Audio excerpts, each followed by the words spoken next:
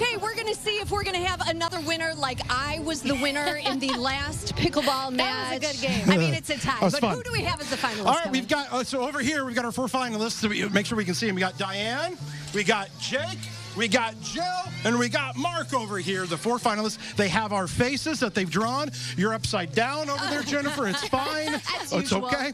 And we're going to spin the wheel here. Okay, And, we've got Jill, village administrator here in Forsyth. Spin it.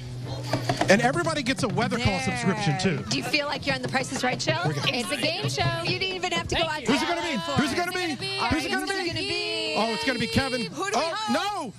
Oh, Karina. Who's the winner here? All right.